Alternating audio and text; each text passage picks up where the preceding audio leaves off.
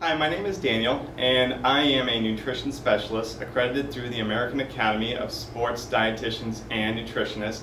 And today I want to talk about sugar in drinks, specifically soda.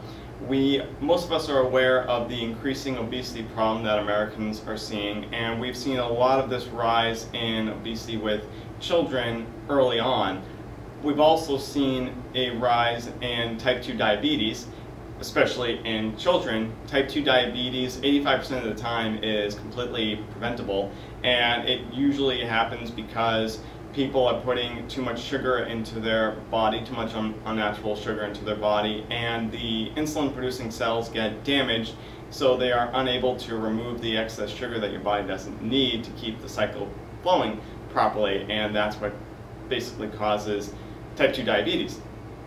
I have a 22-ounce bottle of Sprite here with me today, and we've seen states recently trying to combat this obesity problem by putting some type of ban on the size of sodas that can be sold to the general public.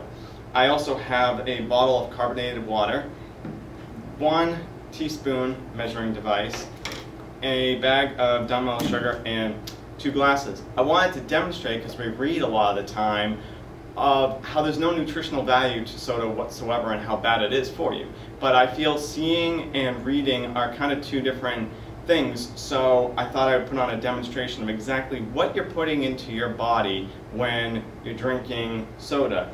In this case, we're drinking Sprite, and I want it to be noted that there are 64 grams of sugar according to the nutrition label on this bottle of Sprite, and with every 4.2 grams of sugar, it's equal to 1 teaspoon. So I'm literally going to do out the math here and say if you divide 64 by 4.2, you get about 15 as a number, which will be equivalent to, in terms of teaspoons, 15 teaspoons, in this case, of sugar. What I want to do right now is I'm going to literally scoop out from this Domino's bag 15 teaspoons of this sugar, and bear with me as it might take a little bit of time. So this is teaspoon number 1, teaspoon number 2, 4, 10, 13, 15. Now, let's see if you can see this clearly, but I would say almost half of this glass right here is filled with just sugar right now. I know a 22-ounce bottle of Sprite here, and a lot of people are more drinking 22-ounce bottles than they are the cans, which are 12 ounces. But this 22-ounce bottle is probably not going to fit all of Sprite into a standard size glass like we have here. So it's probably going to have to be divvied up. But picture some of the, I'll even pour some of the sugar. Picture some of the sugar in this glass, but there's still 15 tablespoons of sugar altogether. Now, I want to take out my carbonated water, and I'm going to fill up this glass with the carbonated water. It fills up pretty quickly because there is a ton of sugar, of course, in there. I'm just going to let that settle out for a second. I'm also going to open up this bottle of Sprite, and got a lot of carbonation in there. I'm going to pour this bottle of Sprite into this glass right here. I'm going to fill it all the way up, or at least as high as I can, and I'll put the excess in the other one, in the other glass. We'll just see how much we can fit in here. We're going to get most of it. So that's almost to the brim. I'm going to pour the excess in here. Let that settle down. So this whole bottle is empty. Put this off to the side. Now, this glass is filled up about halfway, so I'll fill the second glass up with the carbonated water about halfway. And that's pretty level right there. So, all we've done with these two glasses, the one with the sugar and the carbonated water, is just add 15 tablespoons of sugar and carbonated water.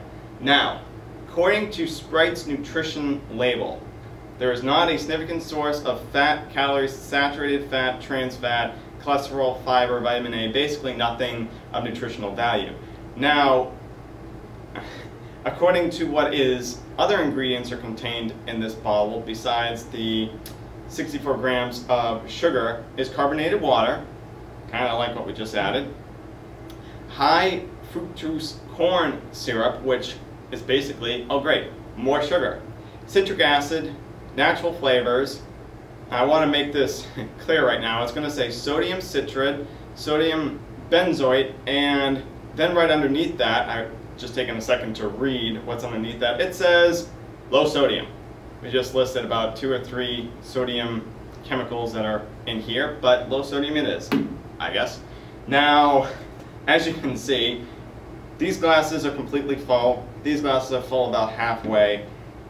Basically, the only ingredient left missing in these is more corn syrup, so more sugar, and some sodium. And otherwise, it's just basically carbonated water and a whole ton of sugar.